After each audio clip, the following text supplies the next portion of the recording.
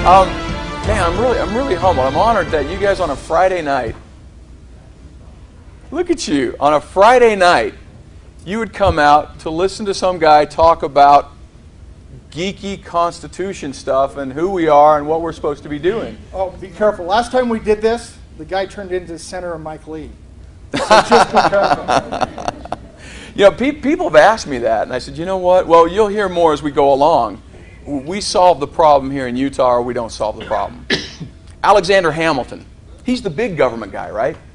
Alexander Hamilton, and even he says, we may safely rely on the disposition of our state legislatures to erect barriers against the encroachments of the national authority. When they established the Constitution and realizing what they were up against, what they had dealt with, there were three very fundamental principles that they considered that were the foundations of what they did. The first was they knew it was the nature and disposition of men and governments to amass unbridled power. When we look at what's happening today, it's nothing more than a natural law. It is the nature and disposition of men and governments to amass unbridled power. Our government is doing what governments do, what governments have done throughout history. Understanding that, realizing that, they did some very important things. But let me first talk about the other two fundamentals that were the establishment of our government. Number one was our rights come from God, not from a government, and certainly not from a court. Powers to government come from the people.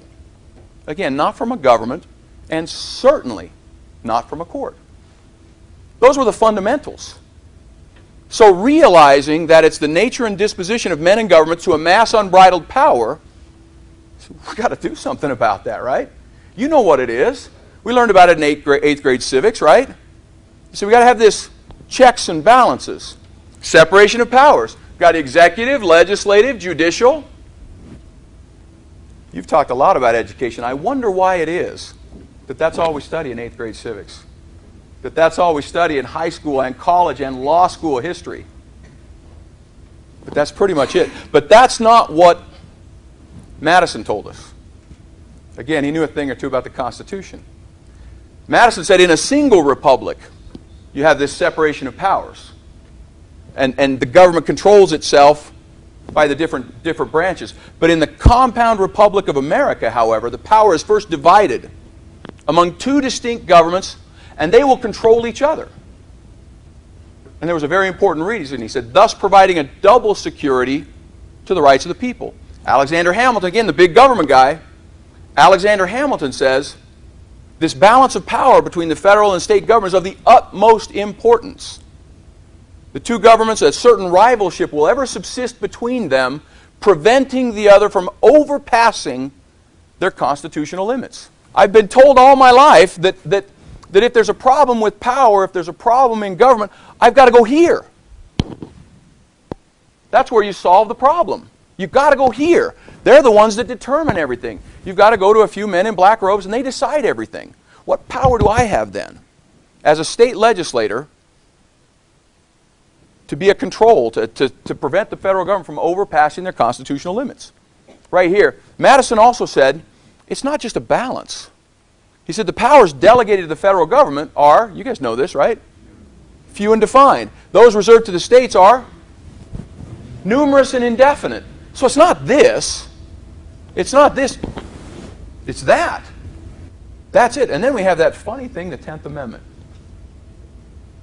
Powers not delegated to the United States by the Constitution, nor prohibited by it to the states, are reserved to the states, respectively, or to the people. Very, very specific language. Then you have the 9th Amendment as well. The powers enumerated shall not be construed to deny or disparage others, reserved by the people. We kind of skip over that 9th Amendment.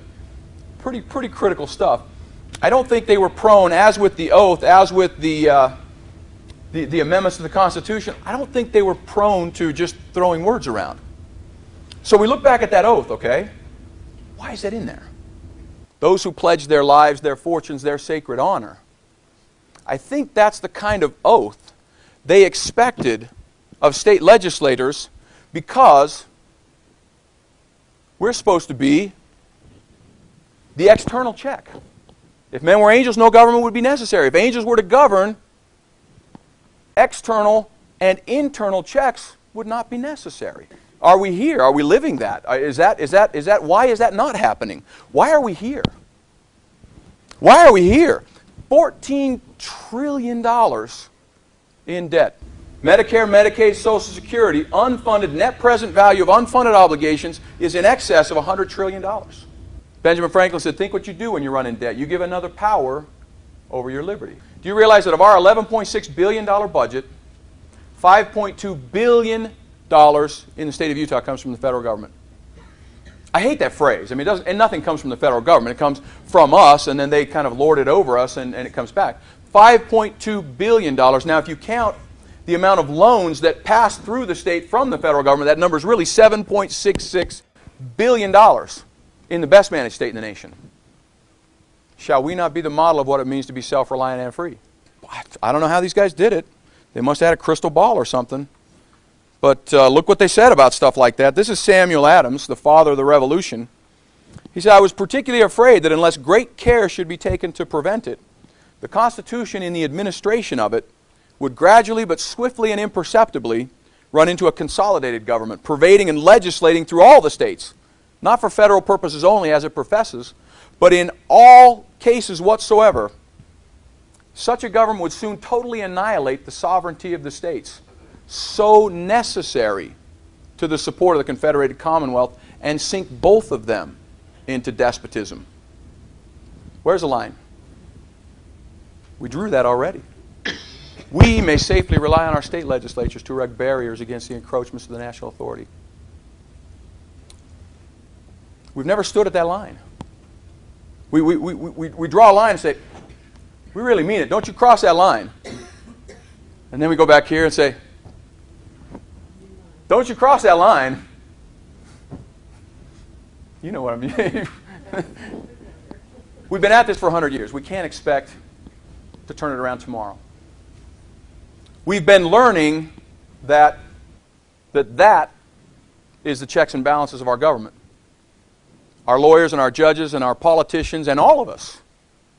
We can't get frustrated and upset with our politicians when they're only acting upon the knowledge that they have. We need to take our leaders and ourselves and our neighbors where they are and help them understand. Help them understand that is what we're supposed to be. And not only that, this. The first thing we do is we erect barriers at the constitutional line that Jefferson told us. Constitutional line. 18 powers, Article 1, Section 8. 18 powers, the rest of the document. The powers of the President, powers of the court. That's the line. That's the line. And so we actually establish that in our statute and say, here are the powers that were delegated to you, period, the end. So we draw the line first thing. Second thing we do is our Constitutional Defense Council now reviews and evaluates all federal action, agency action, legislation, executive orders against that line. Now, in addition, if they cross that line, we fire off the letter and say, hey, Mr. Salazar, you crossed that line. We don't see anywhere in the document that gave you the authority to do that, and you've done this, this, this, and this. Would you please let us know within whatever period of time what you intend to do about that, because this is serious to us. So it says a correspondence would be open. Committees of correspondence was the remedy that they used. And you would have a direct conduit with other state legislatures. We have things like ALEC and NCSL, these third-party organizations where legislators meet and they have kind of advice and that sort of thing. Well, there's nothing to say that we can't have a conduit directly. And so when our Constitutional Defense Council is meeting, we have a conduit directly with other legislators. And so when we send our letter, we get 5 and 10 and 15 and 20 other letters coming at the same time. Hey, we really meant this. What if they don't? Then we take the next step. Oh, by the way, while we're doing that, we call upon our federal delegation. We have the 17th Amendment, but big deal. That doesn't mean we can't call on our federal delegation to advise us of agency action, legislation, executive orders that cross the line. And that doesn't mean we can't call upon them when we send that letter to help run interference with those departments in Washington. Next step is we call it, they blow that off. We're hoping for change and it doesn't pan out. They're not acting in good faith. Now we have much more information than we had before we started. We know exactly how we're dealing with each other, whether we're acting in good faith or not. We go to the next step. We sent the letter to you. 30 days, 45 days, whatever has gone by, we haven't seen any action from you. We would like you to receive an official delegation from the state of Utah so that we can sit down and talk about this before this goes any further. And oh, by the way, we've got 20 buddies that want to be part of that as well. We're still hoping for change, right? We're still hoping for change. Think of the power in the process. Do you guys have any idea out of 1,000 cases that are filed in court, how many go to trial? 2. Probably less than 10. It's about 1% of cases go to trial. Why? They work themselves out along the process for any number of reasons. For any number of reasons. There's power in the process. There's power in the process of 20 states standing in that line saying, we really mean it. If they still blow that off, the Constitutional Defense Council will report quarterly to the Government Ops Committee, Government Operations Committee, and annually to every legislator. Because, as James Madison said, our state legislatures will jealously and closely watch the operations of this government and be able to resist with more effect every assumption of power, get this, better than any power on earth can do. Better than the Supreme Court, better than any power on earth can do, because they are the sure guardians of the people's liberty. That's our job. That's why we swear that oath. So they blow it off. The Constitutional Defense Council comes back to every legislator and says, you've tasked us with watching and building the record of every instance in which the federal government crosses that line. We've been on the job. Here's a list of 623 instances in which the federal government has crossed that line. Now, legislature, that is the sure guardian of the people's liberty, now you can decide what to act and what to do. We have to diagnose before we prescribe. There's also power in educating our legislators and our legislature as a body. We can be that guy, but I think much better for Utah. Do you realize we're the most charitable people in the United States of America by more than double the national average? We know hard work in Utah. We know sacrifice in Utah. We know kindness in Utah. Here's my challenge to you. In addition to your homework, I would ask you to know where's the line. I would invite you to write a date. Write a date by when you are going to have enough confidence that you know where the line is. It comes from right here. It comes from the Federalist Papers. It comes from many, many other good books. If you need a list, I'll be happy to help, but I know you've got plenty of people to help you with that. Write a date and write what you're going to do to know where the line is personally. How about 10 people that you can share and help them understand where the line is? Just 10, right? 10 becomes 100, 100 becomes 1,000. You all know who your representatives are, right?